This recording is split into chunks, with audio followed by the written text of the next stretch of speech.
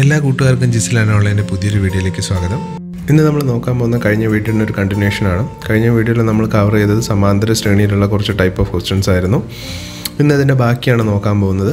അപ്പോൾ കഴിഞ്ഞ വീഡിയോ കാണാത്തവർ അതിൻ്റെ ലിങ്ക് ഡിസ്ക്രിപ്ഷനിൽ ഉണ്ടാവും, ഒന്ന് കണ്ടു നോക്കാം.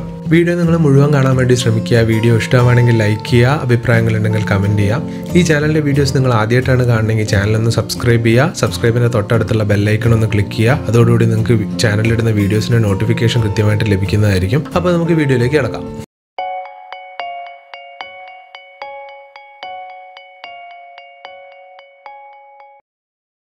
നമുക്ക് ആദ്യത്തെ ചോദ്യം നോക്കാം. 3 വർഷത്തെ വ്യത്യാസത്തിൽ ജനിച്ച 5 കുട്ടികളുടെ വയസ്സിൻ്റെ തുക 50 ആയാൽ ഏറ്റവും ഇളയ കുട്ടിയുടെ വയസ്സ് എത്ര? 5 കുട്ടികളുടെ വയസ്സിൻ്റെ തുകയാണ് തന്നിരിക്കുന്നത്. അപ്പോൾ അതിൽ നമുക്ക് നോക്കാം, ഈ കുട്ടികൾ തമ്മിലുള്ള വയസ്സിൻ്റെ വ്യത്യാസം എന്ന് പറയുന്നത് 3 ആണ്. അപ്പോൾ നമുക്ക് ആദ്യത്തെ കുട്ടിയുടെ വയസ്സ് A ആണ് എന്ന് വിചാരിക്കാം. ആദ്യത്തെ കുട്ടിയുടെ വയസ്സ് A ആണെങ്കിൽ അടുത്ത കുട്ടിയുടെ വയസ്സ് എത്രയായിരിക്കും? ഇതിൻ്റെ കൂടെ 3 കൂട്ടി 3 വർഷം കഴിയുമ്പോഴാണല്ലോ അടുത്ത കുട്ടി. അപ്പോൾ A+3 ആയിരിക്കും രണ്ടാമത്തെ കുട്ടിയുടെ വയസ്സ്. അടുത്ത കുട്ടിയുടെ വയസ്സ് എത്രയായിരിക്കും? ഇതിൻ്റെ കൂടെ 3 കൂട്ടുമ്പോൾ എത്ര കിട്ടും? A+6 എന്ന് കിട്ടും. അടുത്ത കുട്ടി ഇതിൻ്റെ കൂടെ 3 കൂട്ടുന്ന സമയത്ത് A+9 എന്ന് കിട്ടും. അതിൻ്റെ അടുത്ത ആൾ A+12 എന്ന് കിട്ടും. അപ്പോൾ ഇതാണ് 5 കുട്ടികൾ. A+3, A+6, A+9, A+12. ഇതിൽ A എന്ന് പറയുന്നതാണ് ആദ്യത്തെ കുട്ടി അല്ലെങ്കിൽ ഏറ്റവും ഇളയ കുട്ടിയുടെ വയസ്സ് എന്ന് പറയുന്നത്. അപ്പോൾ ഇവരുടെ വയസ്സിൻ്റെ തുക ഇതാണ്. നമ്മൾ ഫോർമുല ഉപയോഗിച്ച് ചെയ്യേണ്ട കാര്യം ഇവിടെയില്ല, കാരണം ഇതെല്ലാം നമുക്ക് ഒറ്റയടിക്ക് എഴുതി കൂട്ടാവുന്നതേ ഉള്ളൂ. അപ്പോൾ ഏതൊക്കെയാണ് കൂട്ടേണ്ടത്? A+3, A+6, A+9, A+12. ഇപ്പോൾ കൂട്ടുന്ന സമയത്ത് A+A 2A, 2A+A 3A, 3A+A 4A, 4A+A 5A. A എല്ലാം കൂടി കൂട്ടി 5A എന്ന് കിട്ടി. പ്ലസ് ഇനി ബാക്കിയുള്ളത് 3 + 6 9, 9 18, 12 30 ഈക്വൽ ടു എത്രയാണ്? തുക 50 ആണ് തന്നിട്ടുണ്ട്. ഓക്കെ, ഇതിൻ്റെ അകത്ത് നമുക്ക് 5A ഈക്വൽ ടു എന്ന് എങ്ങനെ എഴുതാം? ഈ 13 ഇപ്പുറത്തേക്ക് കൊണ്ടുപോകുന്ന സമയത്ത് 50 - 30 എന്ന് കിട്ടും. 50 - 30 20 ആണ്. അപ്പോൾ 5A ഈക്വൽ ടു 20 ആണെങ്കിൽ A എത്രയായിരിക്കും? A ഈക്വൽ ടു 4 ആയിരിക്കും. അപ്പോൾ ഓപ്ഷൻ A 4 ആണ് ആൻസർ. അടുത്ത ചോദ്യം, തുടർച്ചയായ 4 ഇരട്ട സംഖ്യകളുടെ തുക 100 ആയാൽ അതിൽ ഏറ്റവും വലിയ സംഖ്യ എത്ര? അപ്പോൾ നമുക്കറിയാം, ഇരട്ട സംഖ്യകൾ എന്ന് പറയുമ്പോൾ ഇപ്പോൾ 2, 4, 6, 8 ഇങ്ങനെയൊക്കെ എഴുതിപ്പോയി കഴിഞ്ഞാൽ ഓരോ സംഖ്യകളും തമ്മിലുള്ള വ്യത്യാസം എന്ന് പറയുന്നത് 2 ആണല്ലോ. അപ്പോൾ ഇതെന്തായാലും ഒരു AP ആണ്. ഇരട്ട സംഖ്യകളുടെ ശ്രേണി എന്ന് പറയുന്നത് ഒരു AP ആണ്. അപ്പോൾ നമുക്കറിയില്ല ഏതൊക്കെ സംഖ്യകളാണ്. അപ്പോൾ ആ സംഖ്യകൾ നമുക്ക് കണ്ടുപിടിക്കണം. അപ്പോൾ നമുക്ക് ആദ്യത്തെ ഇരട്ട സംഖ്യ എന്ന് വിചാരിക്കുന്ന A ആണെന്ന് വിചാരിക്കാം. കാരണം 2 വെച്ചല്ല തുടങ്ങേണ്ടത്. തുടർച്ചയായ ഏതോ 4 ഇരട്ട സംഖ്യകളുടെ തുകയാണ് 100 എന്ന് പറഞ്ഞിരിക്കുന്നത്.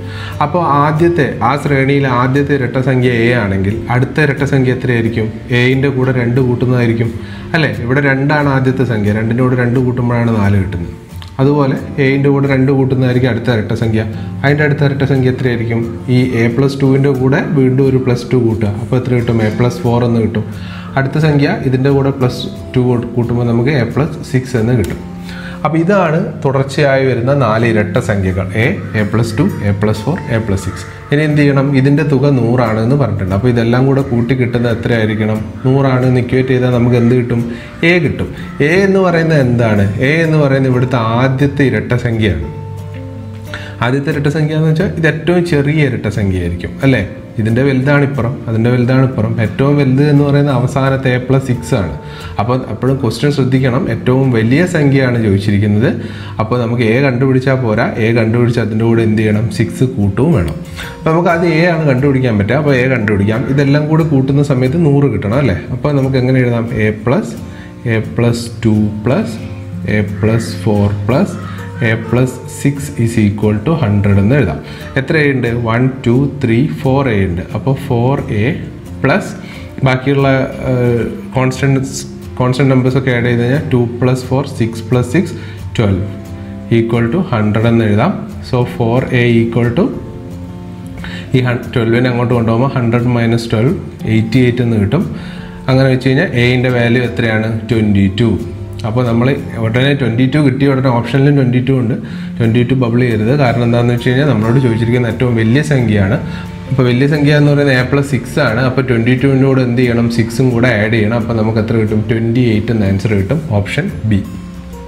അടുത്ത ചോദ്യം, ആദ്യത്തെ എത്ര ഇരട്ട സംഖ്യകളുടെ തുകയാണ് 1640? അപ്പോൾ വീണ്ടും ഇവിടെ ഇരട്ട സംഖ്യ തന്നെയാണ് വന്നിരിക്കുന്നത്. അപ്പോൾ ഇരട്ട സംഖ്യ എന്ന് പറയുമ്പം നമുക്കറിയാം 2, 4, 6, 8 അങ്ങനെ തുടങ്ങുന്ന സംഖ്യ, പൊതുവ്യത്യാസം 2 ആയിട്ട് വരുന്ന സംഖ്യ. അപ്പോൾ നമുക്കറിയാം ഇരട്ട സംഖ്യകളുടെ ആദ്യത്തെ n ഇരട്ട സംഖ്യകളുടെ തുക എന്ന് പറയുന്നത് എത്രയാണ്? n × n+1 ആണ്. ഇത് പഠിച്ചു വെക്കേണ്ട ഒരു കാര്യമാണ്. ആദ്യത്തെ n ഒറ്റ സംഖ്യകളുടെ തുക എത്രയാണ്? n². ഇത് രണ്ടും നമ്മൾ പ്രത്യേകമായിട്ട് പഠിച്ചിരിക്കണം. ഇത് ഓഡ് നമ്പേഴ്സിൻ്റെ തുക, ഇത് ഈവൺ നമ്പേഴ്സിൻ്റെ തുക. ആദ്യത്തെയാണ് കേട്ടോ, ആദ്യത്തെ n ഈവൺ നമ്പേഴ്സിൻ്റെ തുകയാണിത്, ആദ്യത്തെ n ഓഡ് നമ്പേഴ്സിൻ്റെ തുകയാണിത്. അപ്പോൾ ഈ ഫോമുല അറിയെങ്കിൽ ഡയറക്റ്റായിട്ട് നമുക്ക് ഫോമുലയിൽ അപ്ലൈ ചെയ്യേണ്ട കാര്യമേ ഉള്ളൂ. ആദ്യത്തെ എത്ര ഇരട്ട സംഖ്യകളുടെ തുകയാണെന്ന് തന്നെ ചോദിച്ചിരിക്കുന്നത്. അപ്പോൾ n × n+1 എത്രയാണ് തന്നിട്ടുണ്ട്? 1640 ആണ് തന്നിട്ടുണ്ട്. ഇതിൽ n എത്രയാണെന്നാണ് കണ്ടുപിടിക്കേണ്ടത്. അതായത് എത്ര സംഖ്യകൾ, എത്ര ഇരട്ട സംഖ്യകൾ കൂട്ടുമ്പോഴാണ് 1640 കിട്ടുക എന്നാണ് കണ്ടുപിടിക്കേണ്ടത്.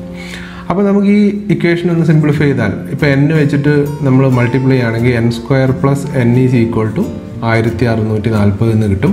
പക്ഷേ ഇതൊരു ഇക്വേഷനായിട്ട് ഫോം ചെയ്തിട്ട് സൊല്യൂഷൻ കണ്ടുപിടിക്കുക എന്ന് പറയുന്നത് കുറച്ച് മെനക്കെട്ട പണിയാണ്. അതുകൊണ്ട് തന്നെ നമുക്കിത് വേറൊരു രീതിയിൽ സോൾവ് ചെയ്യാൻ നോക്കാം. അതെങ്ങനെയാണെന്ന് വെച്ച് കഴിഞ്ഞാൽ നമുക്കിപ്പോഴുള്ളത് n² + n ആണ്. ഓക്കെ, ഈ 1640 എനിക്ക് 1600 + 40 എന്ന് എഴുതാം. കാരണം എന്തിനാണ് ഞാനങ്ങനെ എഴുതുന്നത്? 1600 എന്ന് പറയുന്നത് ഒരു സ്ക്വയറാണ്, അതായത് 40ൻ്റെ സ്ക്വയറാണ്. അതുകൊണ്ടാണ് ഞാൻ 1600 + 40 എന്ന് എഴുതിയത്. വീണ്ടും ഇതിനെ എനിക്ക് അങ്ങനെ എഴുതാം, 1600 എന്ന് പറയുന്നത് 40ൻ്റെ സ്ക്വയറാണ് അല്ലേ. അപ്പോൾ ഇതിനെ എനിക്ക് 40² + 40 എന്ന് എഴുതാം. നിങ്ങൾ ഈ രണ്ട് എക്സ്പ്രഷൻ ഒന്ന് നോക്കിയേ. n² + n = 40² + 40 എന്നാണ് ഇവിടെ എഴുതിയിരിക്കുന്നത്. അപ്പോൾ ഇത് നോക്കിയാൽ തന്നെ നമുക്കറിയാം ഇതിൽ n-ന് പകരം 40 കൊടുത്തു കഴിഞ്ഞാൽ കിട്ടുന്നതാണിത്. അപ്പോൾ n-ൻ്റെ വാല്യൂ എത്രയായിരിക്കും? 40 ആയിരിക്കും. അതായത് ഓപ്ഷൻ ബി. ഈ തരത്തിൽ നമുക്ക് എളുപ്പത്തിൽ ഇതിൻ്റെ ആൻസർ കണ്ടുപിടിക്കാം. അടുത്ത ചോദ്യം, 200-നും 500-നും ഇടയിൽ 7ൻ്റെ എത്ര ഗുണിതങ്ങളുണ്ട്? ഇതേ ചോദ്യം വേറൊരു തരത്തിൽ ചോദിക്കാം. 200-നും 500-നും ഇടയിൽ 7 കൊണ്ട് നിശേഷം ഹരിക്കാവുന്ന എത്ര സംഖ്യകളുണ്ട്? ഇങ്ങനെയും ചോദിക്കാം. രണ്ട് സെയിം തന്നെയാണ്. ഇതിന് സമാന്തര ശ്രേണിയുമായിട്ട് അല്ലെങ്കിൽ AP-യുമായിട്ട് എന്തെങ്കിലും ബന്ധമുണ്ടോ? ഉണ്ട്. കാരണം എന്താണെന്ന് വെച്ചാൽ നമുക്കറിയാവുന്ന 7ൻ്റെ ഗുണിതങ്ങൾ ഏതാണ്? 7, 14, 21, 28 ഇങ്ങനെ തുടങ്ങുന്ന സംഖ്യകളാണ് 7ൻ്റെ ഗുണിതങ്ങൾ എന്ന് പറയുന്നത്. ഇത് AP ആണ് അല്ലേ, വിത്ത് കോമൺ ഡിഫറൻസ് 7. എല്ലാത്തിൻ്റെ ഗുണനങ്ങളും AP ആണ്. 8ൻ്റെ ഗുണിതങ്ങൾ എന്ന് പറയുന്നത് AP ആണ്, വിത്ത് കോമൺ ഡിഫറൻസ് 8 അല്ലേ. ഇത് കുറച്ച് നോക്കിയാൽ മതി. 14-ന് 7 കുറയ്ക്കും, 7 കൂട്ടി എഴുതുന്നതാണ് 7ൻ്റെ ഗുണിതങ്ങൾ എന്ന് പറയുന്നത്. അപ്പോൾ ഇത് തീർച്ചയായിട്ടും AP ആണ്. അപ്പോൾ നമുക്ക് കണ്ടുപിടിക്കേണ്ടത് 200 എന്ന് പറയുന്ന സംഖ്യ നമ്മുടെ കയ്യിലുണ്ട്, 500 എന്ന് പറയുന്ന സംഖ്യ നമ്മുടെ കയ്യിലുണ്ട്. ഇതിനിടയിൽ 7ൻ്റെ ഗുണിതങ്ങളായിട്ട് വരുന്ന എത്ര സംഖ്യകളുണ്ട് എന്നാണ് കണ്ടുപിടിക്കേണ്ടത്. അപ്പോൾ ഇതിനിടയിൽ വരുന്ന 7ൻ്റെ ഗുണിതമായിട്ട് വരുന്ന AP ഏതാണെന്ന് കണ്ടുപിടിച്ച് കഴിഞ്ഞാൽ അതിന് നമ്പർ ഓഫ് ടേംസ് നമുക്ക് കാൽക്കുലേറ്റ് ചെയ്യാവുന്നതേ ഉള്ളൂ. അപ്പോൾ നമ്മൾ എന്താ കണ്ടുപിടിക്കേണ്ടത്? 200-ൻ്റെ തൊട്ടടുത്തുള്ള 7ൻ്റെ ഗുണിതം. കാരണം അതാണ് ആ AP-യുടെ ഫസ്റ്റ് ടേം. ശരിയല്ലേ? ഇവിടെ നല്ല സീരീസ് തുടങ്ങുന്നത്. നമുക്ക് 200-ന് ശേഷമുള്ളതല്ലേ നമുക്ക് കാണേണ്ടത്. അപ്പോൾ 200-ൻ്റെ തൊട്ടടുത്തുള്ള ടേമാണ് ഫസ്റ്റ് ടേം. 200-ൻ്റെ തൊട്ടടുത്തുള്ള 7ൻ്റെ ഗുണിതമാണ് ഫസ്റ്റ് ടേം. അപ്പോൾ അതെങ്ങനെ കണ്ടുപിടിക്കും? അത് കണ്ടുപിടിക്കാൻ 200-നെ നമുക്ക് 7 വെച്ച് ഹരിക്കാം. 200-നെ 7 വെച്ച് ഹരിക്കുമ്പം ശിഷ്ടമായിട്ട് നമുക്ക് 4 കിട്ടും. ശിഷ്ടമായിട്ട് 4 കിട്ടിക്കഴിഞ്ഞാൽ 200-ൻ്റെ അകത്ത് 4 അങ്ങ് കുറയ്ക്കാം. 200-ൻ്റെ അകത്ത് 4 കുറയ്ക്കുമ്പോൾ നമുക്ക് എത്ര കിട്ടും? 196. 196-നെ നമുക്ക് 7 വെച്ച് ഡിവൈഡ് ചെയ്യാൻ പറ്റും.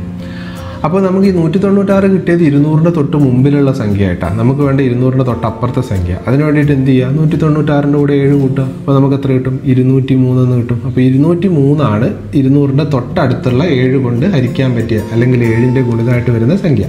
ഇതിൻ്റെ അടുത്ത ടൈം എത്രയായിരിക്കും? പിന്നെ ഒക്കെ 7 കൂട്ടിപ്പോയി കഴിഞ്ഞാൽ നമുക്ക് കിട്ടും 210, 217 അങ്ങനെ ഇവിടെ കിട്ടുന്ന ഒരു nth ടേം ഉണ്ടാവും, അല്ലെങ്കിൽ ലാസ്റ്റ് ടേം. അതെത്രയായിരിക്കും? 500-ൻ്റെ തൊട്ടടുത്ത് 7ൻ്റെ ഗുണിതമായിട്ട് വരുന്ന സംഖ്യ. അത് എങ്ങനെ കണ്ടുപിടിക്കും? അതിനെയും 500-നെ വീണ്ടും എന്ത് ചെയ്യാം? നമുക്ക് 7 കൊണ്ട് ഹരിക്കാം. 500-നെ 7 കൊണ്ട് ഹരിക്കുമ്പോൾ 7 7s are 49, 10-ൽ 2 177 റിമൈൻഡറായിട്ട് 3 വരും. അപ്പോൾ ഈ 500-നകത്ത് നമ്മൾ എന്ത് ചെയ്യുക? 3 അങ്ങ് മൈനസ് ചെയ്യുക. അപ്പോൾ നമുക്ക് എത്ര കിട്ടും? 497 കിട്ടും. 497 എന്ന് പറഞ്ഞാൽ 500-ൻ്റെ ബാക്കിലുള്ള സംഖ്യയാണല്ലോ. അപ്പോൾ ഇതും 7-ൻ്റെ മൾട്ടിപ്പിൾ ആയിരിക്കും. അപ്പോൾ ഏറ്റവും 200-ൻ്റെ 500-ൻ്റെ ഇടയിൽ വരുന്ന ശ്രേണി അപ്പോൾ അല്ലെങ്കിൽ AP നമുക്ക് കിട്ടി. എത്രയാണ്? 203, 210 ഇങ്ങനെ തുടങ്ങി 497 വരെ വരുന്ന ശ്രേണി അല്ലെങ്കിൽ AP. അപ്പോൾ ഇതിൻ്റെ ഫസ്റ്റ് ടേമാണിത്, A1 ആണിത്. Common difference already 7. Last term AN എന്ന് പറയുന്നത് 497. ഇത്രയും സാധനങ്ങൾ കിട്ടി. ഇനി n എത്രയാണെന്ന് കണ്ടുപിടിച്ച് കഴിഞ്ഞാൽ നമ്മുടെ എത്ര 7ന്റെ മൾട്ടിപ്പിൾസ് ഉണ്ട് എന്നുള്ളതിന് ഉത്തരമായി. അപ്പോൾ n കണ്ടുപിടിക്കാൻ വേണ്ടിയിട്ട് നമ്മൾ കഴിഞ്ഞ ക്ലാസ്സിൽ ഒരു ടെക്നിക്ക് പറഞ്ഞിരുന്നു. എന്താ ചെയ്യേണ്ടത്? ഒരു ശ്രേണിയുടെ ഫസ്റ്റ് ടേമും ലാസ്റ്റ് ടേമും കോമൺ ഡിഫറൻസും അറിയാമെങ്കിൽ n കണ്ടുപിടിക്കാൻ വേണ്ടിയിട്ട് ലാസ്റ്റ് ടേം എടുക്കുക, ലാസ്റ്റ് ടേമിൽ നിന്ന് ഫസ്റ്റ് ടേം മൈനസ് ചെയ്യുക, ഡിവൈഡഡ് ബൈ കോമൺ ഡിഫറൻസ് ചെയ്യുക, കിട്ടുന്നതിൻ്റെ കൂടെ 1 കൂട്ടുക. അപ്പോൾ നമുക്ക് 497 203 കുറയ്ക്കുമ്പോൾ നമുക്ക് 294 ഡിവൈഡഡ് ബൈ 7 + 1 എന്ന് കിട്ടും. 294 ഡിവൈഡഡ് ബൈ 7 എന്ന് പറയുന്നത് 42 ആണ്. 42ൻ്റെ കൂടെ 1 കൂട്ടുമ്പോൾ നമുക്ക് എത്ര കിട്ടും? 43 എന്ന് കിട്ടും. അപ്പോൾ ഓപ്ഷൻ സി 43 ആണ് ഇതിൻ്റെ ആൻസർ ആയിട്ട് വരിക. അപ്പോൾ ഇതുപോലുള്ള ചോദ്യം ചോദിച്ചു കഴിഞ്ഞാൽ നമ്മൾ AP ആയിട്ട് ഇതിനെ കൺസിഡർ ചെയ്തിട്ട് ആൻസർ കണ്ടുപിടിക്കാൻ നോക്കുന്നതായിരിക്കും എളുപ്പം. പിന്നെ സമാന്തര ശ്രേണിയിൽ ചോദിക്കാൻ സാധ്യതയുള്ളൊരു ടൈപ്പ് ചോദ്യം എന്ന് പറയുന്നത് ഇതാണ്. ഇത് തന്നിരിക്കുന്നത് എന്താണ്? ഒരു സമാന്തര ശ്രേണിയുടെ nth ടേം 5n - 2 ആയാൽ എന്താ കണ്ടുപിടിക്കേണ്ടത്? എന്ത് വേണമെങ്കിൽ ചോദിക്കാം. ഫസ്റ്റ് ടേം ചോദിക്കാം, കോമൺ ഡിഫറൻസ് ചോദിക്കാം, സം ഓഫ് n ടേംസ് ചോദിക്കാം, എന്ത് വേണമെങ്കിൽ ഇതിൻ്റെ അകത്ത് നമുക്ക് കണ്ടുപിടിക്കാം. അപ്പോൾ നമ്മൾ ഇതിൻ്റെ അകത്ത് എങ്ങനെയാണ് അത് കണ്ടുപിടിക്കുക എന്ന് പറഞ്ഞാൽ ഈ ഒരു ടൈപ്പ് ചോദിച്ചു കഴിഞ്ഞാൽ നമുക്കറിയാം nth ടേമിൻ്റെ ഇക്വേഷനാണ് തന്നിരിക്കുന്നത് 5n - 2. നമ്മളോട് ചോദിച്ചിരിക്കുന്ന ഫസ്റ്റ് ടേം ആണെങ്കിൽ നമ്മൾ എന്ത് ചെയ്യണം? n-ന് 1 കൊടുത്താൽ നമുക്ക് ഫസ്റ്റ് ടേം കിട്ടിയില്ലേ? a1 ഈസ് ഈക്വൽ ടു ഇവിടെ n-ന് 1 കൊടുക്കുക 5 × 1 - 2, അതായത് 5 - 2 = 3. ഓക്കെ, ഇനി കോമൺ ഡിഫറൻസ് കണ്ടുപിടിക്കണം. എന്ത് ചെയ്യണം? ഫസ്റ്റ് ടേം കാണാം, സെക്കൻഡ് ടേമും കാണാം. സെക്കൻഡ് ടേം എന്ന് പറയുന്നത് എത്രയായിരിക്കും? 5 × 2 - 2, 10 - 2 എന്ന് പറയുന്നത് 8 ആണ്. ഓക്കെ, അപ്പോൾ കോമൺ ഡിഫറൻസ് എത്രയായിരിക്കും? സെക്കൻഡ് ടേമിൽ നിന്ന് ഫസ്റ്റ് ടേം കുറയ്ക്കുക, 8 - 3 അതായത് 5. ഓക്കെ, അപ്പോൾ എന്താ എളുപ്പത്തിൽ ഇത് കിട്ടി. അപ്പോൾ ഇങ്ങനെയുള്ള പ്രോബ്ലംസ് നമുക്ക് ചോദിക്കാം. ഇങ്ങനെയുള്ള പ്രോബ്ലംസ് ചോദിച്ചു കഴിഞ്ഞാൽ വളരെ എളുപ്പത്തിൽ നമുക്ക് ആൻസർ കണ്ടുപിടിക്കാം. n-ന് എത്രാമത്തെ ടേം ആണോ ചോദിച്ചിരിക്കുന്നത് n-ന് ആ വാല്യൂ കൊണ്ട് കൊടുക്കുക. ഇപ്പോൾ n ഫസ്റ്റ് തന്നെ ചോദിക്കണമെന്നില്ല, 10th ടേം എത്ര, 12th ടേം എത്രയെന്നൊക്കെ ചോദിക്കാം. n-ന് ആ വാല്യൂ കൊടുത്തു കഴിഞ്ഞാൽ ആ ടേം കിട്ടും. കോമൺ ഡിഫറൻസ് കാണാൻ അടുത്തടുത്തുള്ള ഏതെങ്കിലും 2 ടേംസ് കാണാം. 1ഉം 2ഉം കാണുന്നതാണ് ഏറ്റവും ബെസ്റ്റ്. എന്നിട്ട് അത് തമ്മിലുള്ള ഡിഫറൻസ് കണ്ടുപിടിക്കുക, അതായിരിക്കും കോമൺ ഡിഫറൻസ്. ഇത്രയാണ് AP-യിൽ മെയിനായിട്ട് ചോദിച്ചു വരുന്ന ക്വസ്റ്റ്യൻസിൻ്റെ ടൈപ്പ് എന്ന് പറയുന്നത്. ഒരുവിധം എല്ലാ ടൈപ്പും നമ്മൾ കവർ ചെയ്തിട്ടുണ്ട്. അപ്പോൾ നിങ്ങൾക്ക് ഇന്നത്തെ ക്ലാസ് ഇഷ്ടമാണെങ്കിൽ വീഡിയോ ഒന്ന് ലൈക്ക് ചെയ്യുക. ചാനൽ ആദ്യമായിട്ട് കാണുന്ന ഒരു ചാനൽ ഒന്ന് സബ്സ്ക്രൈബ് ചെയ്യുക. അഭിപ്രായങ്ങളുണ്ടെങ്കിൽ ഒന്ന് കമൻറ്റ് ചെയ്യുക. നമുക്ക് പുതിയൊരു ക്ലാസ്സുമായിട്ട് അടുത്ത ദിവസം കാണാം. ബൈ.